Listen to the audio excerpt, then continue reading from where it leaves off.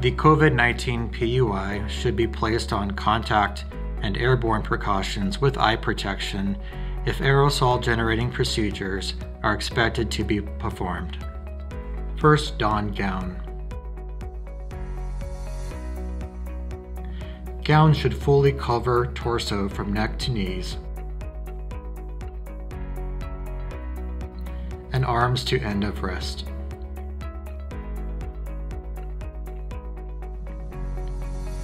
Make sure to tie the back of gown. Do not tear open at neck closure.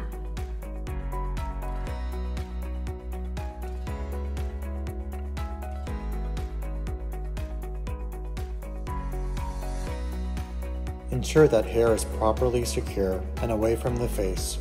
Don the N95 respirator. Ensure flexible band is fitted to nose. Ensure mask fits snug to face and below chin. Secure elastic bands at middle of head and neck. Do not cross bands. Facial hair that lies along the ceiling area of a respirator, such as beards, sideburns, or some mustaches, will interfere with respirators that rely on a tight seal to achieve maximum protection. Facial hair is a common reason that someone cannot be fit tested. Only use the N95 respirator if you have been fit tested and approved by Occupational Health. Don eye protection, either face shield or goggles. Perform hand hygiene.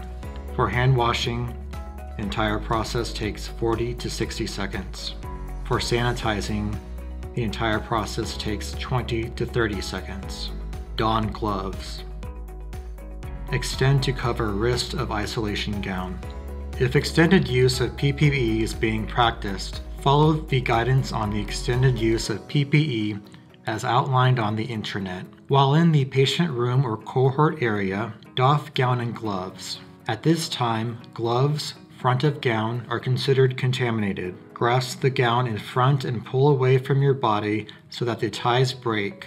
While removing the gown, fold or roll the gown inside out into a bundle. As you remove the gown, peel off your gloves at the same time. Outside a patient room or cohort area, perform hand hygiene. Doff eye protection and mask. Remove goggles or face shield from the back by lifting from back and without touching the front of the goggles or face shield. Remove bottom strap first of the N95 respirator, then the ones on top, and remove without touching the front. Perform hand hygiene.